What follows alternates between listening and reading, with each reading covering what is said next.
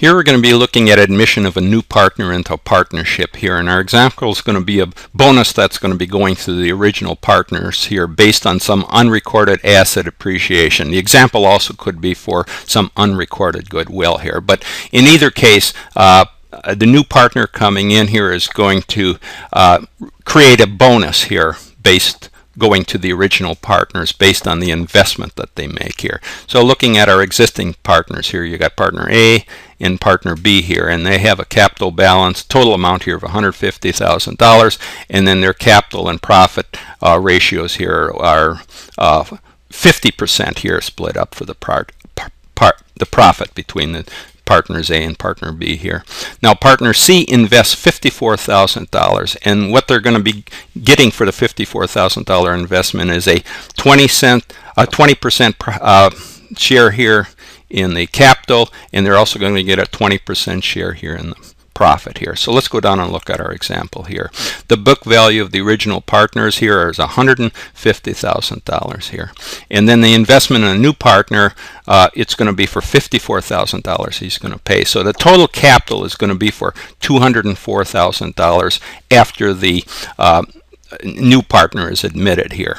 So let's go down here and look at what the value of this partnership based on that partner C's investment here. So they make a $54,000 investment for a 20% interest in the partnership. So doing our arithmetic here, 54,000 divided by 20% gives us $270,000 implied value here for the partnership. So the total implied value here is $270,000. Now total capital invested here is $204,000. So just subtracting that, 270 less than 204,000 gives us $66,000 worth of asset appreciation here going to the original partners here. So that suggests that there's a bonus here.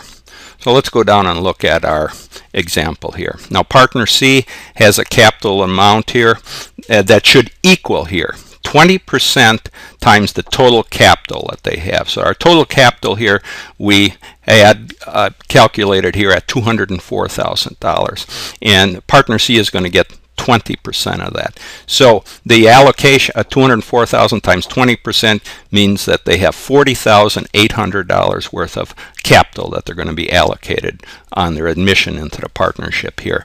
But they paid $54,000 here for their investment in the partnership. So the difference here between the amount that they're getting of $40,800 and the amount that they made of that paid here, $54,000, suggests that there's a bonus involved here. So let's go up and look at how we'd handle that bonus.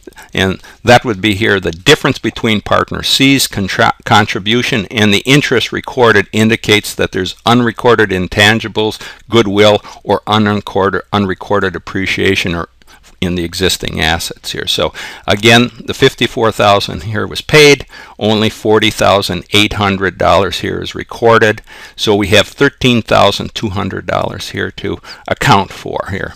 And now we would allocate this $13,200 to the original partners per their original profit and loss ratio here, a 50% that we looked up here. So A would get 50% of this $13,200 for $6,600, and B would get 50% here, 13,200 times 13,200 for $6,600 here. So going up and looking at our table here, we have partner A, they originally had $60,000 here in a capital balance, and then they're going to get this $6,600 bonus here based on the admission of the new partner here. And then partner B had $90,000 original in their capital balance here, and they're also going to get $6,600 in bonus here based on the admission of the partner C. And then going over here and looking at their profit allocation, well, it was 50-50 before, but since the new partner is going to get 20%, then we just have to divide up the 80% equally here. So partner A is going to get 40%, partner B is going to get 40%. Now let's just go down here and look at partner C. They were calculated to get here $40,800 $800 here in their capital balance based on that $54,000 investment, where the difference is going here to the bonuses divided up equally here between partner A and partner B. Now again, partner C is going to get 20% here in their their capital amount here equals 20%, and the profit that is to be allocated is 20%.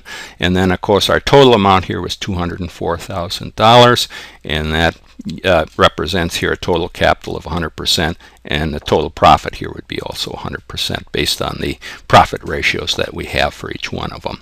So let's go down here and look at a note that we have to look at here. Now if the appreciation were realized, that was at $66,000 here.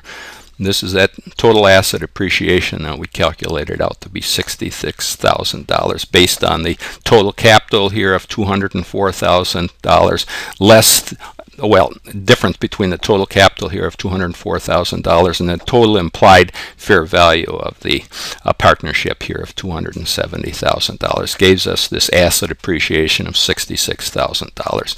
So if we go down and we allocate that appreciation here as if it were realized, as if the $66,000 were realized, our partner A would get 40% of that. Now that's on our profit ratio that we have here showing for our new partnership when we've got the third partner, or partner C, admitted here. 40% to A, 40% to B, 20% to C. So going down here, A would get 40% of the $66,000 for $26,400.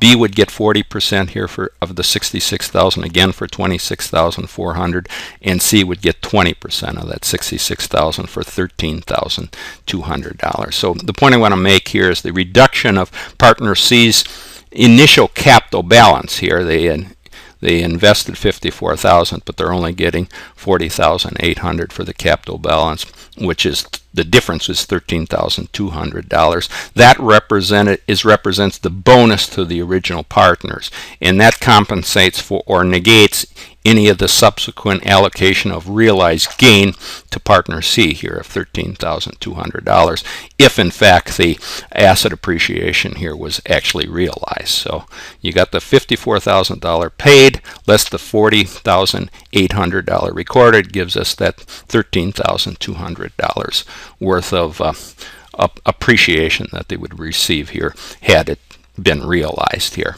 So let's go up and then look at how we'd record this investment. Now our assets here would be debited here for $54,000, and then the capital accounts for A here would get credited for $6,600, and capital for B would get credited for $6,600, and capital C would go to be debited here or credited here for $40,800. Now A, the $6,600 was for the bonus here, B again for the bonus here of $6,600, and C would be for their capital investment that they're receiving here for the admission into the partnership.